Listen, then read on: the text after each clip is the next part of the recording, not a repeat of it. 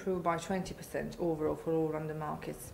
But we have seen increase in some markets and decrease in other markets. So 3 markets have increased their take-up. These are City, City Core, City Fringe, and we have seen also an increase, a vast improvement in Docklands, whereas other 3 markets, Midtown, West End and South Bank, has even decreased. But we've got an explanation for this West End and Midtown, which are the prime markets basically. One of the explanations is that we have a lot of space under offer, so the potential deals they are in pipeline waiting to complete, so hopefully they will complete next quarter. But on the take-up basis, there's definitely improvement on that level, on that indicator.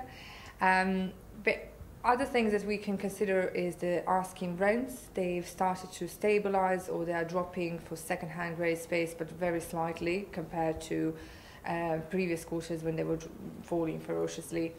And also we see improvement in some markets on the new built asking rents. So City Core and West End.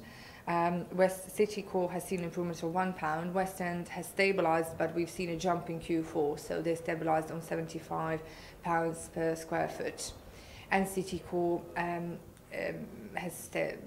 the rent is remaining at £44 per square foot. And the top agents in Q1 2010 were CBRE on the first place and JLL on the second place. However, there were several other agents that have done very well in this quarter, and you can read the rest of the table on egi.co.uk.